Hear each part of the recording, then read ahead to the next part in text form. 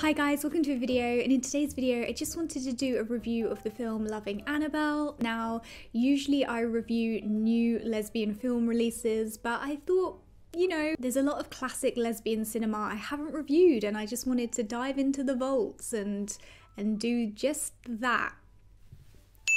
Just as a heads up, Loving Annabelle is a teacher-student age gap romance, so if that's not for you, then farewell, my fine lady. So if you're not familiar with Loving Annabelle, the film is about a girl named Annabelle who attends a Roman Catholic school. She's previously been expelled from other schools, so she's been sent to this Roman Catholic school, and it's here she meets Miss Bradley, also known as Simone, and Miss Bradley ends up being drawn to Annabelle, and as they begin to get to know one another, they grow closer and closer until they eventually collapse under the lesbian yearning.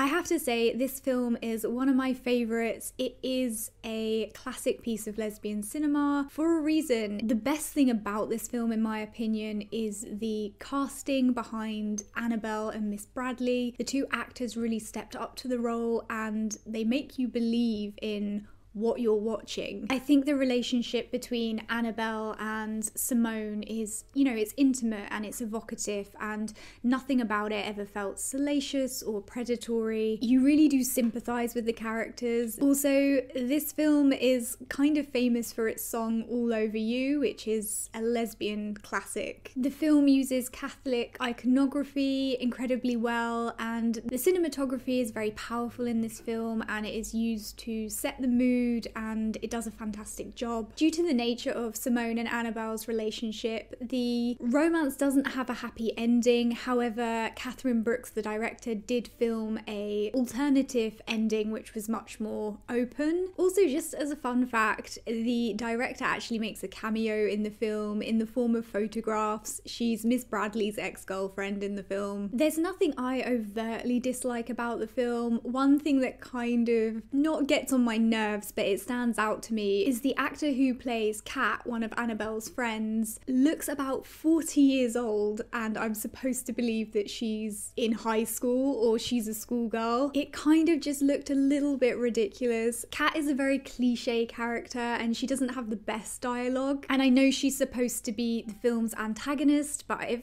almost felt like she was a caricature of an antagonist. I don't know, yeah. Overall, the film really is worth watching. It is a lesbian classic for a reason, and the best thing about this film is that it's believable. The actors do such an incredible job that you completely believe what you're watching, and yeah, I think the film is special. Okay guys, if you've seen the film, let me know what you think of it in the comments. Don't forget to subscribe for instant disappointment, and I'll see you guys soon.